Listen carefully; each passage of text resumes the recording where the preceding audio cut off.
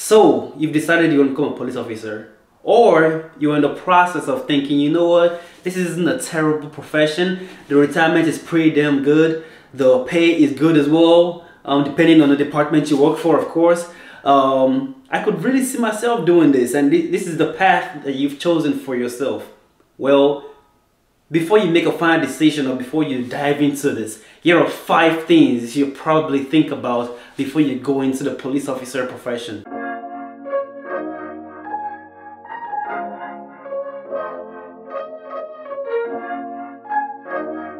What's up, guys? Welcome to another YouTube from your boy Lab. I am so sorry that it's been so long since I posted. I've been trying to post on my shorts just to try and like help my algorithm, but it's been so long since I posted. It's been like at least 2 weeks. I think this might make it 3 weeks since I posted last time on my platform. So I'm so sorry about that. It's been so busy, it's been so hectic. Y'all know what's been going on. I got fired from my previous job, and this is a quick introduction to those who are new. Thank you again for the subscribers that I've gained over the time.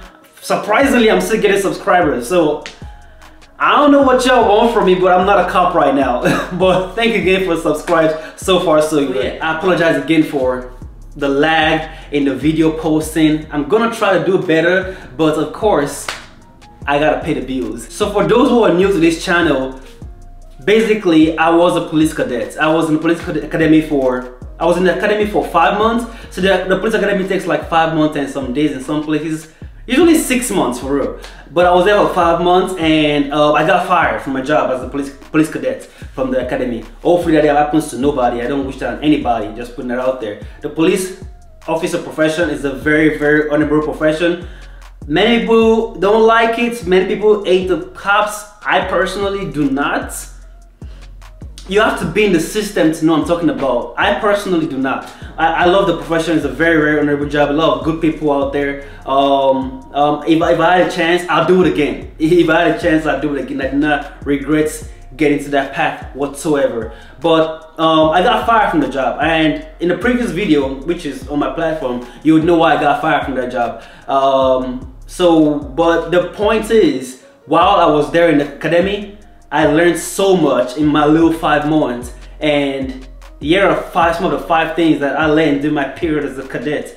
And it ain't just the things that I saw or that I figured out. I spoke with others as well. I spoke with some police officers that have been working there for like what, 20, 25 years, or some that have been doing 10 years, some that have been doing for 3 years, you know, different times in service. And these were some of their advice to new cadets like myself going into the academy, going into the police officer profession. So the first thing I wish I knew, or the first thing I think you should know before becoming a cop, it's gonna be tied to the reason why I got fired. The first thing that you should know before becoming a police officer is you can't talk back. Emphasis on you can't talk back. And this is majorly focused around the fact of why I got fired. And I do not want this to happen to anybody out there. I do not wish this on my enemy or nobody out there. You can't talk back. So the major reason why I got fired was the fact that I talked back. I was supposed to de-escalate the situation. There was a grievance. There was somebody that did me bad, and I should have just let it go. But I'm not used to that. But just, I figured talk about it, try and figure the whole situation out, type of stuff. But I guess me talking back and me having that conversation with the lady, going to argument, that caused an escalation, which is not what police officers are supposed to do. You're not supposed to escalate. And the one way that you can de-escalate is by just walking away from the situation, which is what I should have done. I should just walk away from the situation. So the first things first, if you're the kind of person that can't take people talking bad at you, and I'm not talking about, I'm not even saying like the bad ones, like racial slurs. That's of course terrible. But it's gonna be in the job, like racial slurs, some particular derogatory terms that you probably do not feel comfortable with. Yes, all those are terrible. But I'm also talking about like the little ones, just like you go into the store and the lady at the cashier, or the lady there doesn't get something right. So let's say, for example, you go to McDonald's or to other fast food restaurants, and the person that's supposed to give you your order doesn't do your order well, and you find a grievance with it. Yes, you can complain to the manager, but you can't make it a big deal. If they're not gonna take care of your stuff, just head out, man, because I promise you, it's not worth it. In this profession, this line, the image of the department and the image of the city is extremely important. So if they feel like whatever you're doing is gonna hurt them in a particular way, they're gonna cut you off. It ain't personal, it's just what it is. They're gonna cut you off. Number 2 thing, your emotional health and your mental health is extremely important. We can't overemphasize that. If you feel like your emotional or your mental health is something that you're personally still struggling with and you still having issues with, I would not advise you to go into this profession. Basically because there are so many things on the job that's gonna stress you out, and you do not need anything that's gonna stress you out more than you can currently handle. So you could go like different calls in the day. And they've had like several scenarios while I was in the academy of different kind of calls they'll get. From just answering a call about a little kid, you know, dying, and as bad as that sounds, that really does happen. Or some child abuse case or domestic abuse case, and you're dealing with that, or even a pedophile, and you're dealing with something like that, but when you're done with that, then you gotta go deal with playing with the little kids and upholding the image of the department and as of you as a police officer in the society. You know, those are 2 different calls, and doing those 2 can take a toll on you. So if you as a person do not have your mental health and your emotional health in check, that's something you gotta focus on before you go into this job, because it will stress you out and it will eventually end up hurting your chances in the future of promoting, and you will become a better person in your career. Number 3 thing, your circle of friends is gonna get smaller. I cannot overemphasize that. Basically, in this line of job, from what I've heard from like the chief of police and several other departments I was working with and during my academic period, as you keep on working on stuff like this, you hear a lot of calls, you hear a lot of some videos that we had to see while in the academy. We didn't want to see them, but it came with a job, you know, and these were disturbing videos to watch. And like I said, if your mental health is not taken care of, those kind of things can screw you up in the head. Sometimes you just need someone to talk to. When these things occur, you just need someone to talk to. When you get to these kind of calls, you just need someone to talk to. Now, you can't necessarily talk to your family. You know, let's say you're married, you have your wife or your husband or whatever, you can't necessarily talk to them because that's also something called secondary trauma, and you do not want to necessarily put that on them. There's only so much you can tell them. There's only so many details you can tell them. Also, your friends, the same rules that apply. There's only so much you can tell your friends because they don't know how the old line of work works like you do. Now, what that leaves you to is many police officers, even to this day, are only friends with other police officers because they understand what they go through. They understand the kind of thing they have to go through just to get it all out. It's unfortunate, but it is true. So yes, one thing about becoming a cop is your circle of friends are gonna get smaller. Now, maybe before you used to have like a lot of friends, you guys are playing soccer, baseball, you know, you're doing a whole bunch of extra stuff, curricular stuff.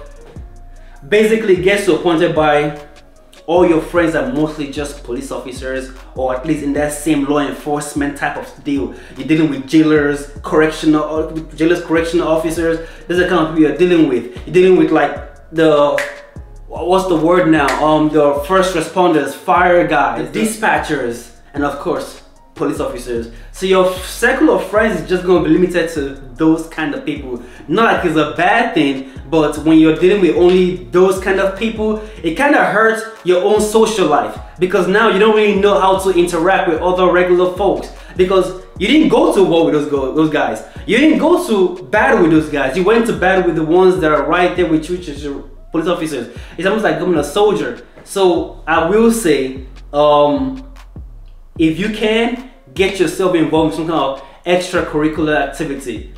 Do not limit yourself to just talking to your police buddies. Go out there. Try and get your social life on. Go dancing.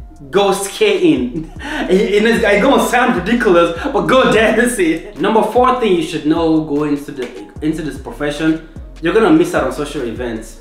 It's just what it is. It comes with the job, comes with the territory. I mean, in some departments, during your interview, they basically ask you, "Are you okay with not coming, you know, to your daughter's birthday party? Are you okay with not doing this? Are you okay with coming on a Christmas?"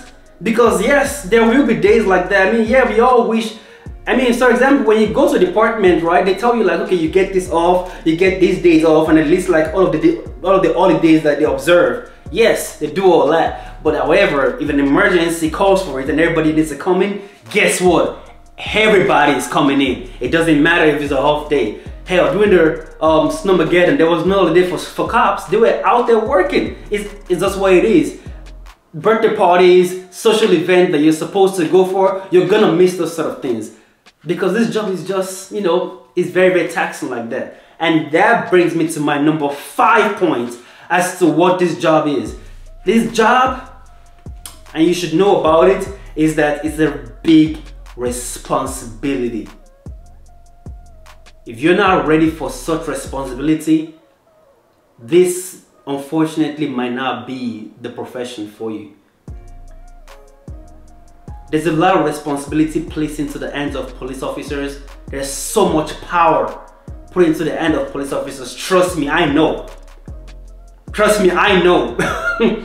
We had our evac one time, and this is a quick story. We had our evac one time, and the evac is the emergency vehicle operation course, for some of those that don't know. And we had to drive 40 minutes away to the course where it was at. Anyways, cut the long story short, on our way back, there was like a squad of us with our vehicles and just driving back. And I promise you, nobody pulled up in front of us, nobody sped, there was nothing like that. Everyone was on their best attitude because all they saw was 4 cop cars and 1 state trooper all the way at the front. Everybody just slowed down. I'm talking about this, and this is crazy because on this usual route, I know people were going like at least 90 miles per hour because I go like 75, which is a speed limit, but I go like 75, I go like maybe 80. And I'm seeing guys go in front of me. But this day, they were like going on their best behavior. So there's so much power, there's so much responsibility. And in that big movie, Spider-Man, like you said, with great power comes great responsibility. Recap on everything I've said so far. So the 5 things that you need to know before you go into the profession of becoming a police officer. Number 1, you can't talk back. You know, you try to de-escalate as much as you can. You can't escalate any situation, try to de-escalate it. Number 2, your emotional and your mental health is extremely important, so focus on that. Get yourself checked out and ensure that you know okay, this is what is expected in this job. My emotional and mental is probably going messed up, but I'm fine with going to it knowing that's the case. Number 3, your circle of friends are gonna get smaller. Once you know that, if you can't fix it, then that's fine, but that's the reality of the situation. You're barely gonna have more friends outside of the law enforcement pool. You're gonna have less friends outside of the law enforcement pool. Number 4, you're gonna miss social events and birthday parties. Now, this might not be an issue for like, you know, the regular single people, but once you're married and you have kids, this might be a major deal for you. Number 5, it's a lot of responsibility being placed upon the shoulders of police officers. So you need to know, like, this is what is expected of me, and you need to know that a lot of responsibility is also expected of you because so much power is put on you. A lot of responsibility is expected from you. These are the 5 things that I wish I knew, and these are the 5 things that I feel like you should know before you go into this career of this law enforcement profession. It's a great profession. I love it. I do not regret going into it. If I had a chance, I'm gonna go back into it. It's awesome. I hope this was able to help you out into making a better decision about the law enforcement profession. This is a great career. If I had a chance, I would definitely go back into it. I'm still thinking about going back to it. I don't regret it at all, and I hope you do not either. You know, it's a great profession. Go into it, you're gonna love it. You know, but remember, this is the 5 things that you should know, and get those things checked out first, and then you'll be like, okay, I'm still gonna do it regardless. Good luck in your journey, y'all. But until next time, peace and love, y'all.